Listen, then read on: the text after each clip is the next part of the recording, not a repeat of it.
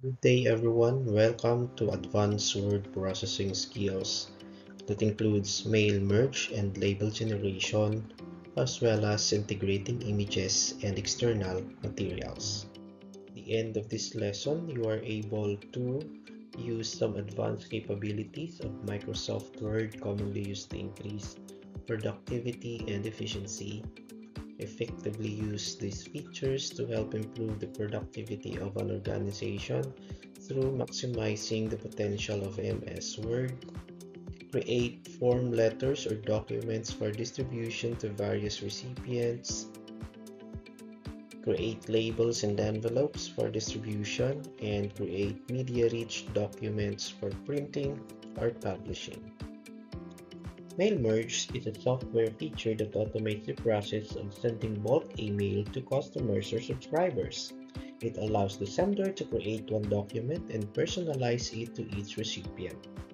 Also, it is often associated with business to consumer or B2C communications when generating personalized documents on a large scale. For example, a business uses MailMerge when sending a printed letter to a large number of customers. Common examples of documents created using the MailMerge function include the following: bills and invoices, certificates, directories and lists, emails, envelopes, labels, letters, name tags, codes, reports, and surveys. Let's take a look how MailMerge works. The goal of MailMerge is to streamline communication processes, save time, and ensure each recipient receives personalized information from the sender. To work, it requires two components, a data file and a template file. When merged, the two components produce the merged document. Let's talk about the two components of MailMerge. First, the form document or the template file. It is the document that contains the main body of the message we want to convey or send. Second is the list or data file or data source. This is where the individual information or data that needs to be plugged in or merged to our form document is placed and maintained. Here is our example of form document or template file. Also, we have here a sample list or data file. Let's now proceed with label generation. Label generation creates a blank form document that stimulates either a blank label or envelope of predefined size and will use the data file that you selected to print the information and typically individual addresses. In your mailings tab, you can find envelopes and labels right before Start Mail Merge. After mail merging and label generating, let's proceed with integrating images and external materials. We have different kinds of materials to be used in integrating images. First, we have pictures. Pictures generally are electronic or digital pictures or photographs you have saved in any local storage device.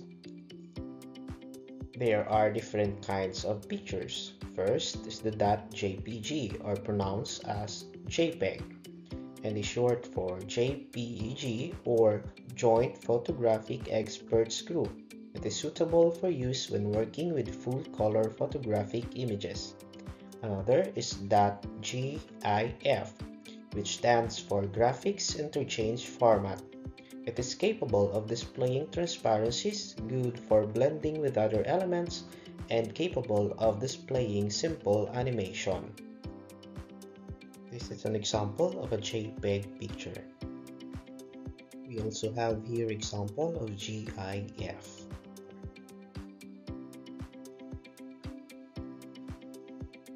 Another example of picture is .png, or pronounced as PNG or Portable Network Graphics, built around the capabilities of .gif.